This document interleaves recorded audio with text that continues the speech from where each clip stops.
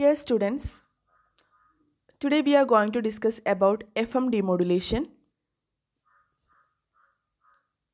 Let us see the basic FM demodulation process. Demodulation is also called a detection, and the process of extracting a modulating signal from a frequency modulated carrier wave is known as demodulation or detection.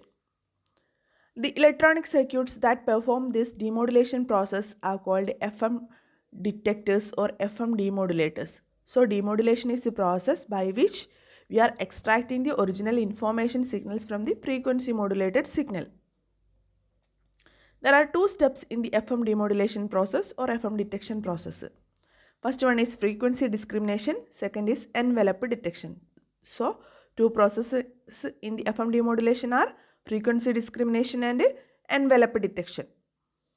Frequency discrimination process is shown here. First of all, the FM input signal is shown here and which is given to this frequency discriminator, and the frequency discriminator, the output of the frequency discriminator is the amplitude modulator signals. That means the envelope of this information signal is obtained, and we can obtain the original information signal from the amplitude modulator signal by the envelope detector, which is the AM detector circuit. So FM is converted first into AM signal, then AM will be converted into original modulating or information signals, and this is done with the help of frequency discriminator and then by envelope detector. First one is step 1, frequency discriminator. Frequency discriminator converts the frequency modulated signal into the corresponding amplitude modulated signal by using the frequency dependent circuit. The output of the frequency dependent circuit depends upon the input frequency. So, in the second step, in the first step we obtained AM signal corresponding to the FM signal, and in the second step AM detection is done using the envelope detector. The original modulating signal is recovered from this amplitude modulated signal by using the linear diode envelope detector, and to demodulate the FM properly, the amplitude of the output must be proportional to the frequency deviation of the input. See here there is a frequency discriminator, and here the demodulation takes place by here the amplitude of the output will have a waveform, and here its amplitude will be proportional to the frequency or deviation of the input. That means for higher frequencies the amplitude should be higher, and for lower frequencies the amplitude should be lower. That is shown here. So here the frequency deviation to amplitude conversion is taking place. So to demodulate the FM properly, the amplitude of the output must be amplitude of the output of the discriminator must be proportional to the frequency deviation of the input. This results in the characteristic S curves for many FM detectors.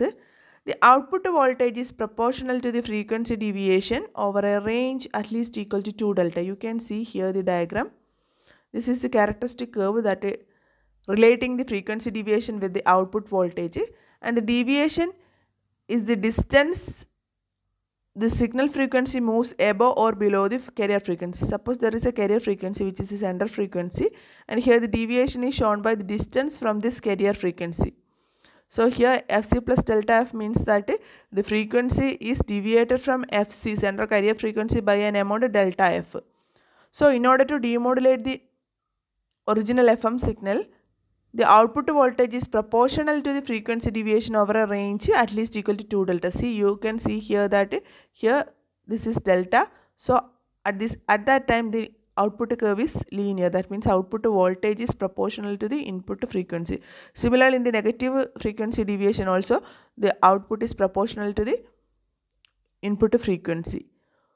So from this linear portion, that should have at least 2 delta region, then only we can demodulate the FM signal. Okay, let us see. Here we have a curve which is in the form of S shape, that is why it is called characteristic S curve, and that is for the FM detector, and the sensitivity of the FM detector can be given as KD will be equal to V out by delta, where KD is the detector sensitivity in volts per hertz, and V0 is the output voltage, and delta is the frequency deviation required for the output voltage. So the sensitivity of the detector is the slope of the straight line portion of the S curve. See here, its slope is given by the sensitivity. Okay. Next, let us see the different types of FM detectors. FM detectors are mainly classified into direct type and indirect type. Direct type includes slop detectors, Foster Seeley discriminator, and a ratio detector. Indirect type shows a quadrature detector and PLL detector. Now here we are interested in the slop detector and also PLL detector. Let us see the slop detector. So operating principle of the frequency discriminator is slop detection process, that is, frequency discriminator operates on the principle of slop detection, and its operation depends upon the slope of the frequency response characteristics of a frequency selective network. See, discriminator is a frequency selective network, and its output is an output voltage which is directly proportional to the input frequency. So principle of slop detection is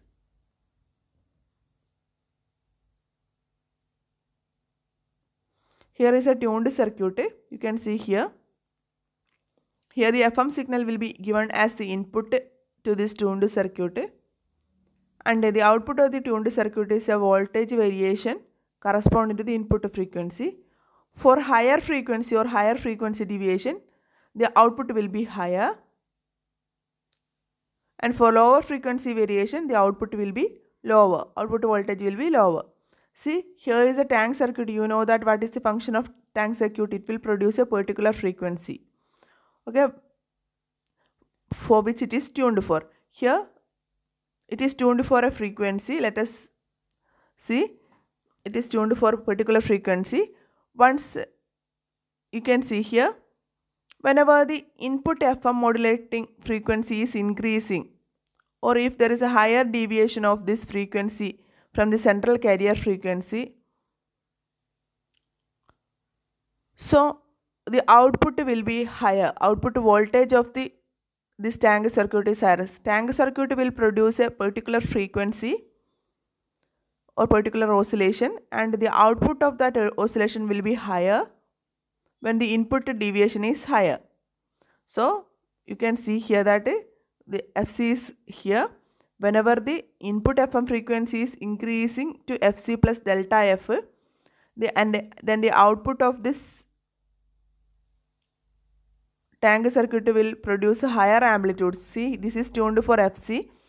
Then it will produce carrier frequency is FC, but its output will be varying with respect to the input.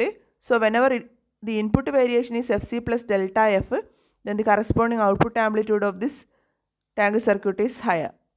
So you can see there is a linear portion whenever the output is increasing linearly. Whenever the frequency is increasing from FC to SC plus delta F, there is a corresponding increase in the output voltage. You can see here. So corresponding to this higher frequency, you can see here the envelope is detected. See, this is corresponding to 0 of this envelope modulating signal, and the highest amplitude corresponding to the highest of this modulating signal. Then there will be a negative portion also, and here it corresponds to lowest of this modulating signal. And here the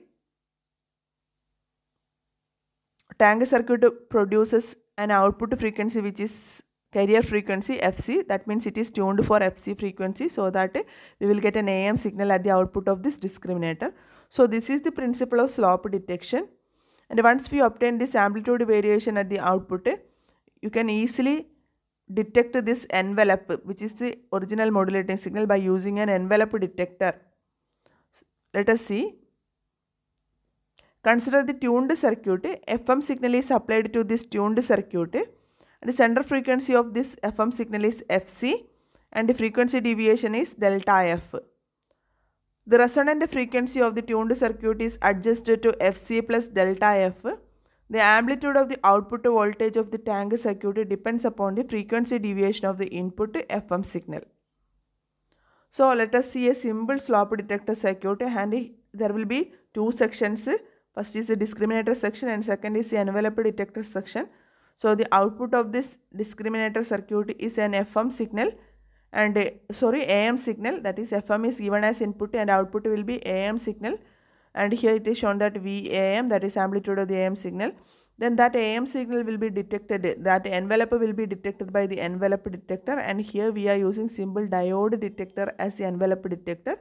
So detected audio frequency signal is obtained at this portion.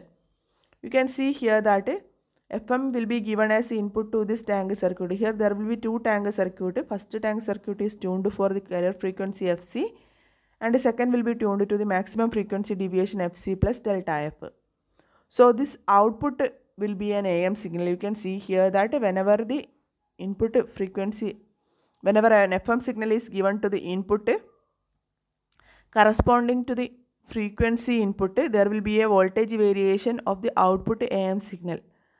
So here whenever the frequency deviation is maximum, then the output of this AM will be maximum. So the tank circuit will produce a frequency which is equal to the carrier frequency, and its amplitude will be proportional to the frequency deviation of this input signal. So we will obtain an AM signal at this output, and once we obtain this AM signal, you know that AM can be detected by using envelope detector, and here we are using diode detector as envelope. So at the positive cycle of the amplitude modulated signal, diode will be forward biased.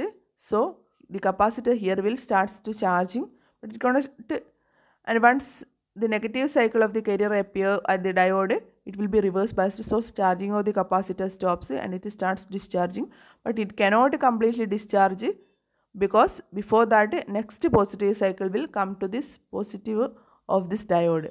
As a result, the continuous charging occurs, and this circuit also act as a filter circuit. There will be a filter circuit at the output, so that filter circuit will remove the ripples in the circuit. As a result, we will be obtained detected signal, that is information signal will be obtained at the output.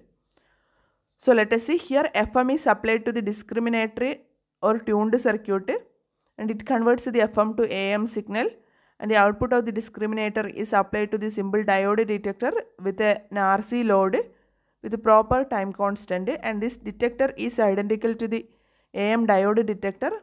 At the output of the envelope detector, original modulated signal or baseband signal is obtained. So in the case of FM detection process, we are converting the FM signal to AM signal, and we will be detecting the AM signal to original modulating signal. So that's all about this frequency discrimination. In the next video, let us see the indirect method of FM demodulation, that is PLL demodulation. Thank you.